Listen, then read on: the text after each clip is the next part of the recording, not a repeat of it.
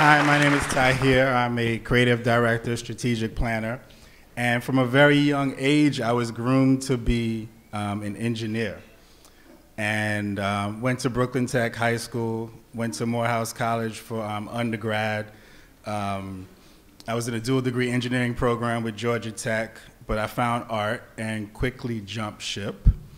Also from a young age, I love hip hop. I've loved hip hop. And a lot of songs from the 80s that I grew up with, I used to record, transcribe the lyrics, and look up words sometimes when I thought there, were some strange words.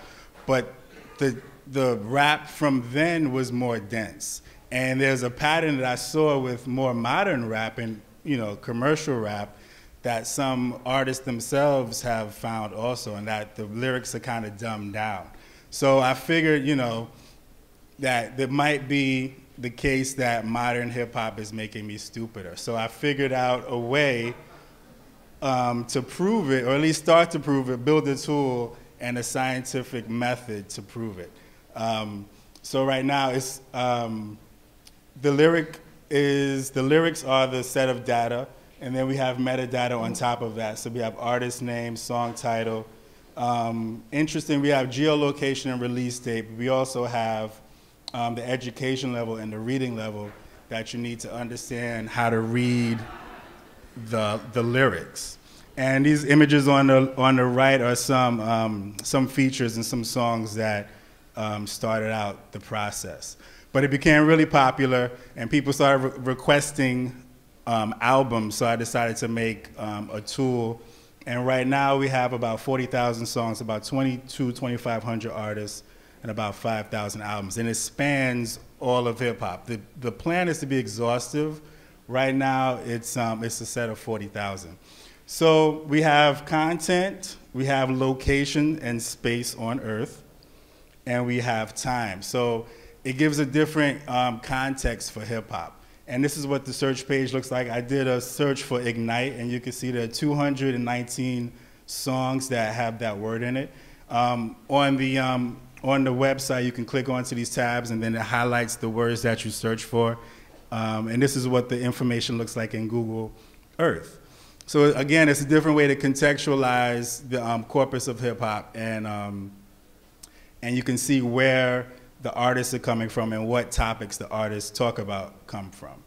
This is a text correlation tool that is a data visualization of a battle between the rapper Nas and Jay-Z. The words in the middle are words that they both share to diss each other. These are parallel coordinate images. This is Jay-Z's entire career. This is 50 Cent's entire career. Each line is a different song. Each line is a different song, and each grouping is an album, so you have many songs coming from albums. Some of the research that we're doing, since it's in the data form, we're mashing it up against government data. So this is civilian unemployment rate and slang money references found in hip hop. And this is the champagne chart. So in '82, New York had the first mention of champagne. I did search for champagne, Moet, Cristal, Dom Perignon, all of that. And then '84, we see LA pops up, bow, right? This is early hip hop.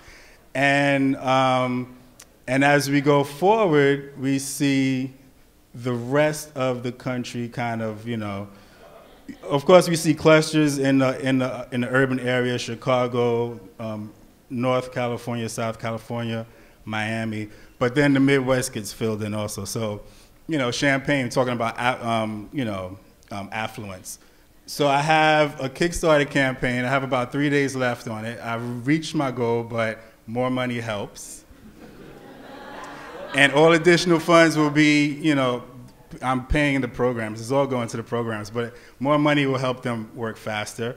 Clay Shirky has backed the project, Grant McCracken, Anil Dash, Fab Five Freddy, Heinrich from Drumbeat. So you'll be in really good company if you decide to at least spread the word.